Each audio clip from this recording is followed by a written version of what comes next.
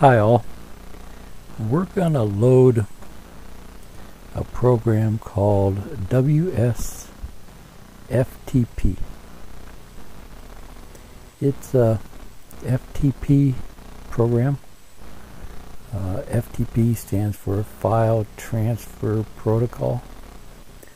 So I'll show you what it is here first, and then it'll make more sense to you. So it's real easy to install. Just click on it, hit it,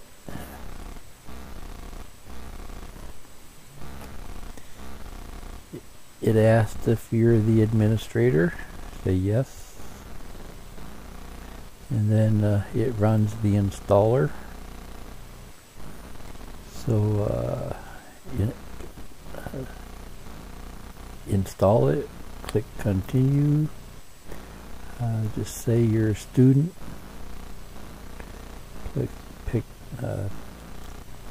click next, at home for personal use,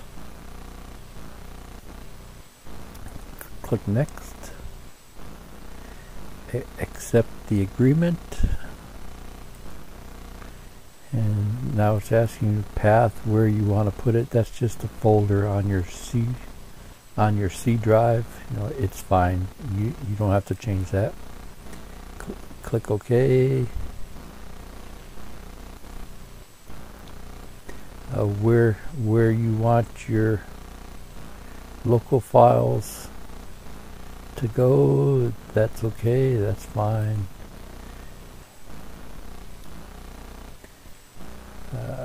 That's just a name for the program manager group for this software. Click OK, and it's done. It's done installing. Click OK here. Okay, so here's the application installed. And then to run it, just click on this thing here. That's the actual, that's a shortcut to the application. You can take that and drag it to your desktop. So this was the actual installer here. We don't need that anymore. So to run it, we just click on this to start it up. And now it's asking us, where do you want to go? There's all types of built-in places that you can go. See, there's all these companies here. Lots of these companies have public FTP sites that you can go and check out. So let's see if Microsoft still has one. This is an older application, so I doubt if they still have a public FTP site, but we'll see.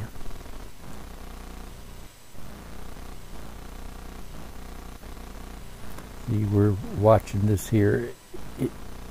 It'll tell us when it's connected. Saying Windows Firewall has blocked some of the features of this app. You want to allow it? Sure. Just click allow access here.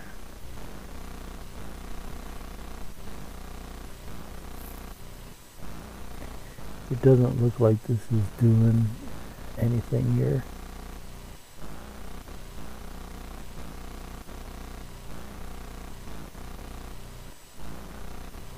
It's saying it was successful, but it's not showing us anything on this side, so we'll go ahead and close it here.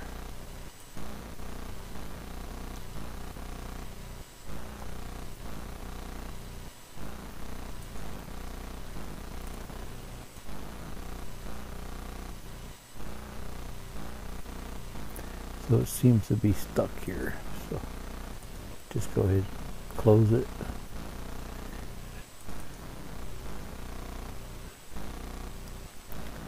we'll start it up again. Here's what I normally do with it. So I upload files to my server, so so I don't have to type this stuff in every time. Go to new, and then enter in your information. So the top one is just a general name. You can type in anything you want here. So I'm going to my server, iJaff. What's my website address? What's the address of the server?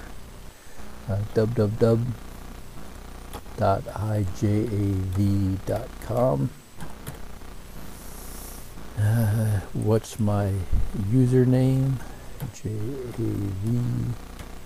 What's my password? I have to look it up here. So as I type in my password, it doesn't actually show you the letters and characters, it just shows it as asterisks. And I go ahead and save it. And then, since we did a new here, typed in the information, you have to click apply a couple times to actually save it. When that grays out, then you know you've got it saved. Okay, so then when we click OK, it'll go out and connect to this server here. Okay, so here it's connected to the server. This side here is the local computer. See, it says C: here. This side here is the files on the server. I think it's I rent space from a company. I think they're out in Texas, or they're somewhere out in the Midwest. I think they have a few locations out there. I'm not sure exactly where it's at.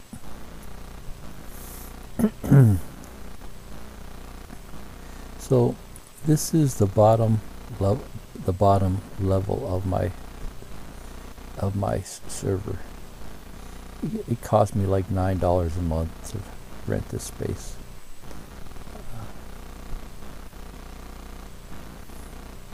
The main spot would be this www folder here.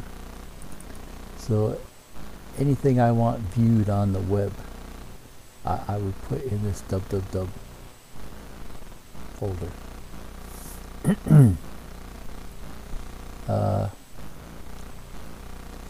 As an example, let's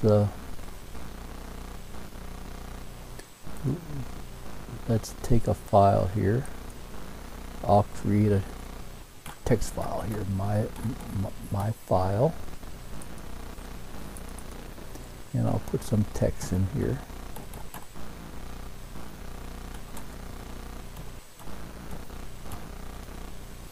Okay.